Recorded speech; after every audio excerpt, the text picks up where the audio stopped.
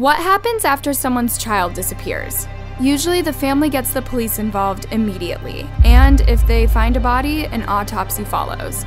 This wasn't the case with little Paulette Gebara Farah. Her body was discovered 10 days after her family announced her disappearance, and what followed were so many conflicting statements that to this day, 11 years later, the truth behind what happened to her is still a mystery. Be warned, the story is really sad and infuriating. Paulette's parents are one of the most scrutinized families in Mexico, and whatever happened between the police and the other parties involved is definitely shady. That being said, let's dive in. On July 20th, 2005, Paulette was born as the youngest daughter to her parents, Lizette Farah and Mauricio Gebara, in Mexico City. Her sister, who is 3 years older than Paulette, is also called Lizette, just like her mom. We will be referring to her as Lizette Jr. to make things a bit easier. Paulette lived with a developmental disability that impacted both her speech and movement. The family actually thought they were going to lose her when she was born. It was therefore very complicated for her to communicate verbally with her family and friends. She would only speak separate words like mom, dad, or food, but she couldn't form any sentences. And she couldn't walk without help, even though she was already kindergarten age. This will become an important detail later. On Sunday, March 21st, 2010, the two girls arrived home from a weekend trip to Valle de Bravo with their dad. The same weekend, their mom went on a separate trip to Los Cabos with her friend Amanda. When the girls got back home at around 9 p.m., Lizette was already there, so she put her daughters to bed. According to her, there was nothing unusual that night. Lizette worked as an attorney, and Mauricio worked in real estate, so they were busy pretty much all the time. They made good money though, so they hired 2 nannies, who were also sisters, to make sure the girls were always taken care of during the day. The next morning after the trip, the nannies got to the apartment to get the girls ready for school. But one of the nannies, Erica, went to Paulette's room only to find the room was empty. Both nannies searched every corner of the bedroom, but they couldn't find Paulette anywhere. Erica and her sister Martha went on to search for Paulette all around the apartment, including outside, in the hallway, the elevator, and the floors beneath, but she was nowhere to be found. The nannies realized the situation was serious, and they informed the parents immediately. Paulette's family lived in a tall building, at one of its highest levels, so the probability of Paulette leaving the building on her own was highly unlikely, especially because of her motor disability. The girl's disappearance was extremely strange. The parents informed the police, and a forensics team came to the apartment straight away. Apparently, the apartment was searched 5 times just on the first day. The case gained immediate attention on TV and media throughout Mexico, making the national news every single day. Paulette's parents also made flyers and huge billboard posters, which they hung all over Mexico City, hoping that someone would have seen their daughter. Paulette's mother, Lizette, gave countless interviews during those days describing her daughter as an angel who never cried, and hoping that if someone had taken her, they would return her to safety. First of all, Paulette couldn't have left the apartment on her own. Second of all, there were no signs of a break-in, which could mean an intruder had been in the house, or they had access to a key. However, it's strange that when investigators came to the apartment, they were only allowed to search for signs of breaking and entering, and nothing more. Orders had come from above that limited what the police could do in this case. Apparently, the family also had 2 dogs at the time, and the dogs didn't bark once that night. So if there wasn't a break-in, and the dogs didn't notice anything either, it seems right now like the only possible suspect should be someone in the family or their proximity, right? Well, it's about to get much weirder. As soon as Paulette was declared missing, the Attorney General of the state, Alberto Bazbaz, became seriously involved in the case. This became a controversy in itself, as out of the hundreds of children going missing in Mexico each year, Bazbaz somehow chose Paulette as a focus case. The general opinion was that he was only interested in the case of Paulette because her family was rich. The next day, Bazbaz released a billboard poster with a photo of Paulette and information about her age, appearance, and physical disabilities. Paulette's aunt, Arlette, sent emails to social networks asking for help in finding Paulette. The news spread very quickly, and the internet made a very big deal out of Paulette's story. That same evening, Lizette, Paulette's mom, released a message on TV.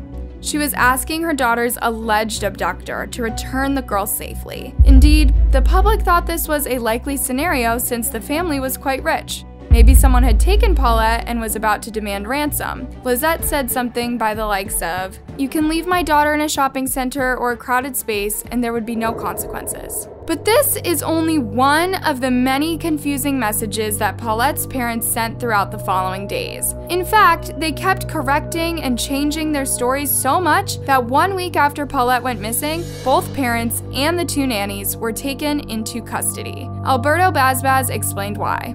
Each one of them at a certain moment have falsified their statements, which has made it difficult to know the truth of the facts and clarify a firm line of investigation.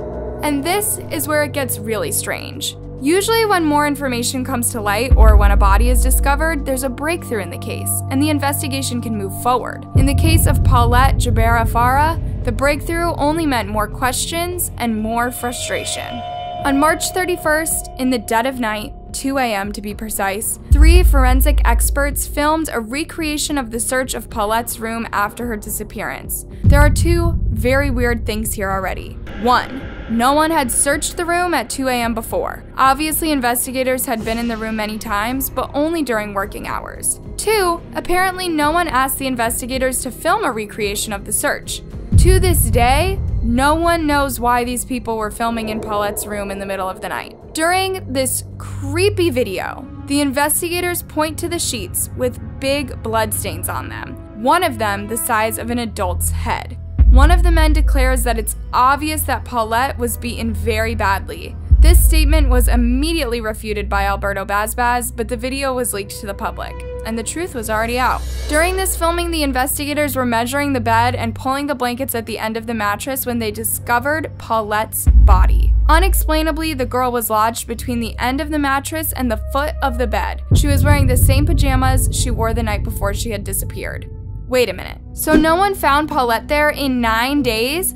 Hundreds of people had been in her room since her disappearance. In fact, both nannies testified to having looked all around the mattress. Martha Casimiro said, "I looked in the bedroom, under the bed, and in the closet. Then I went back to look for her in the bedroom." Her sister Erica added that it was practically impossible for Paulette to have been lodged in the bed like that from the start. I think we would have noticed, since thousands of people came to look for her, the bed was made. I never saw the mattress pulled back. I did not see a bundle or anything. It does not make sense to me that the body could have been there since Monday. Paulette's parents first admitted that the nannies had searched the room and called them about the disappearance. Later on in the investigation, they changed their story and said it wasn't even the nannies who realized the girl was missing, but Mauricio's sister. Then they also claimed that the nannies never called them about their daughter's disappearance. The nannies, on the other hand, described the phone call that they had had with the parents the morning Paulette vanished, and they described Lizette and Mauricio acting calm and unsurprised, like it was just another day. After the video was released, Alberto Basbas quickly decided that Paulette had suffocated on her own after she fell behind the mattress in her sleep. In his own words, she died accidentally due to mechanical asphyxia due to the obstruction of nasal cavities. Apparently, Paulette always slept with an orthopedic cloth over her mouth, which prevented her from opening her mouth in her sleep, which was a problem due to her disability. It seemed like the police had come to a conclusion, and that the case could finally be closed. But even though in the video there is a clear statement regarding physical harm inflicted on the girl, the police completely erased this part and only kept the part where Paulette had allegedly wedged herself between the mattress and the bed, painting the picture of an accident. And there are several problems with the forensics video too, apart from those already stated. Most experts who have analyzed it agree that it's a reenactment, not a real-time event of finding Paulette's body. First of all, the camera was placed in a perfect place for the viewers to see all investigators as well as the corner of the bed where her body would be found. Second of all, the investigator spoke with quite a lot of detail about how Paulette was beaten before actually finding her body. Lastly, and perhaps most disturbing fact yet, the 3 men who found the body didn't seem surprised at all. After they discover the body, they continue narrating the events from the day the room initially was searched in a calm and monotonous way. People have noted that this video looks much more like a badly rehearsed script than a legal forensics video. There's more. During the 9 days that people were searching for Paulette, Lizette's friend Amanda De La Rosa came to stay at their place. Not only did she stay there, but she slept in Paulette's bed. Why was the room not secured by the authorities? And how come, even though the bed was made every day, no one discovered or even smelled the body? Remember, we're talking about 9 days. Also, during these 9 days, several news reporters came into the house and interviewed Lizette while she sat on Paulette's bed. The bed has been changed, people had slept on the bed, and people had searched the whole place so extensively, but nobody found her in the bed. When the police found out that Amanda had been at the house, they brought her into the police station and questioned her as a suspect, but she was quickly released with no charges filed. After the investigation, Amanda wrote a book titled Where's Paulette? In the book, she narrates the events from her perspective and questions the discrepancies between the facts and the authorities' conflicting statements. So, if Amanda didn't do it, nor was there any stranger in the house, and the nannies insisted they searched the bed on March 22nd, and there was no body, who could have been the culprit? By process of elimination, the only people left are Paulette's parents and her sister, Lizette Jr. The problem was that by now, lots of people had been in the house, and it wasn't considered a crime scene. The room was so heavily contaminated with footprints and DNA that it was impossible to use forensics experts to trace things back to the night of the disappearance. According to Erica, the parents were awfully calm and composed while everyone else was frantically searching for their daughter. Erica said that the morning after Paulette went missing, her mother was sitting relaxed in the living room, calmly drinking coffee and smoking cigarettes. She never showed any signs of anxiety or grieving to anyone during these days. It seems like she already knew the truth and were planning a discovery that wouldn't alarm their family or harm their image. While nothing in these terms was ever proven, many facts point in this direction. Days after Paulette's disappearance and Lizette's public video where she addressed an alleged abductor, no one had called. When the media confronted Lizette with this lack of contact, she joked that maybe her daughter had been abducted by aliens, or, quote, even Harry Potter. Then, she made the worst statement yet.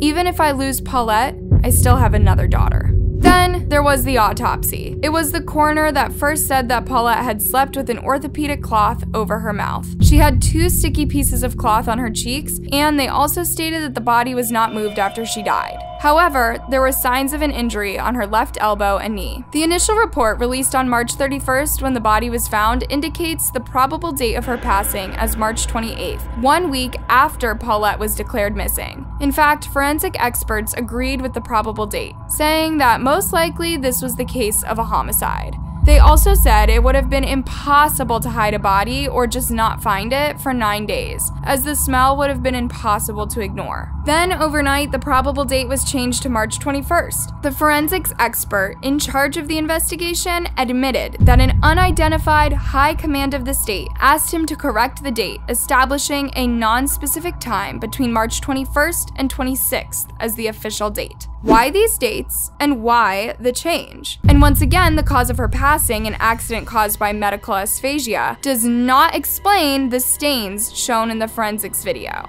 How could the coroner just lie about these facts? Who told him to do it? It is unknown just how rich or connected Paulette's parents were at the time of the event. Could they have had so much power that they imposed a big cover-up to the police of Mexico City? Cover-up is a big word, but not when you listen to a recording between Lizette and her other daughter, Lizette Jr. The recording was released during the investigation. Here, the mom tells the daughter not to say anything of Paulette's disappearance to anyone so that they would not be blamed. Why, Mom? Because otherwise they will blame us for stealing her, or that you took her away to be stolen. Lizette initially denied ever saying this and claimed someone edited the recording so that it sounded like she was saying these words. She told the police. A few days later, though, she accepted that she did say this. This time, she stated that she did have the conversation with her daughter, but not in the context they showed. And even weirder, it was Antonio Bazbaz that revealed this recording to the public in a press conference. This was the same man who ruled the incident as an accident, and who decided to erase the part of the video that spoke about Paulette being beaten.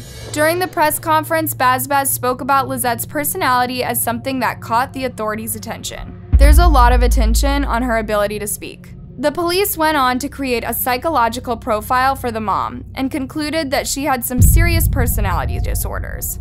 However, the police emphasize that the mother's personality disorders are not a criminal act in itself and do not justify arresting Lizette. Even so, Baz noted that Lizette appeared very cold and her inconsistent statements do make her a suspect in the case. Sandra Yadium, a legal psychiatric expert, agreed with Baz's statement about Lizette being unusually cold. She has always remained very distant in matters of affection and emotional attachment.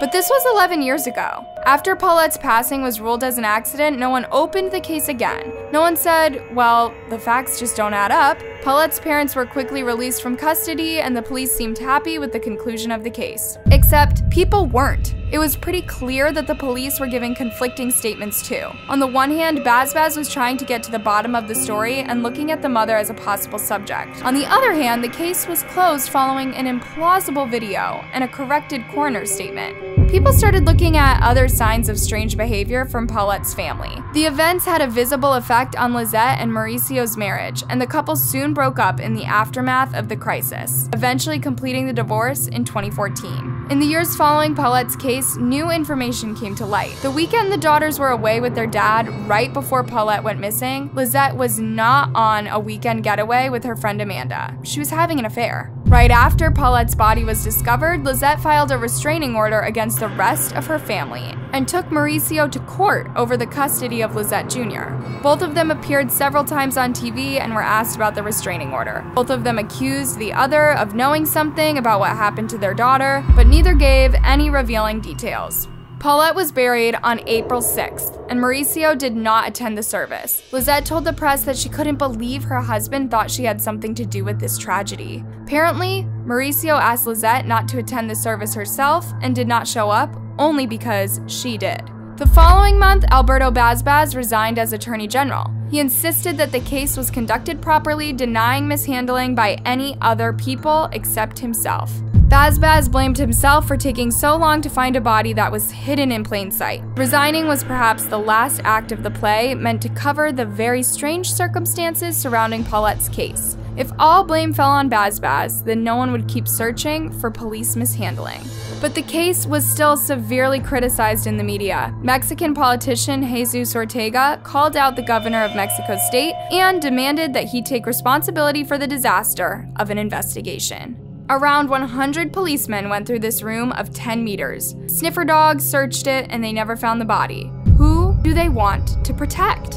In 2017, Paulette's body was exhumed and cremated. Why? The family didn't say. But one guess would be so that the case could never be reopened. If the police ever decided to do so, they won't have a body to conduct an autopsy on. Today, 11 years later, the family is completely separated and fairly quiet. Mauricio keeps to himself and is 100% private on social media. Lizette is living with her daughter Lizette Jr. and occasionally gives interviews. In her most recent interview, Lizette told the press she doesn't hold any grudge against the people who thought she was involved. However, she says she does resent the fact that all this speculation ended up on trusted news resources as well.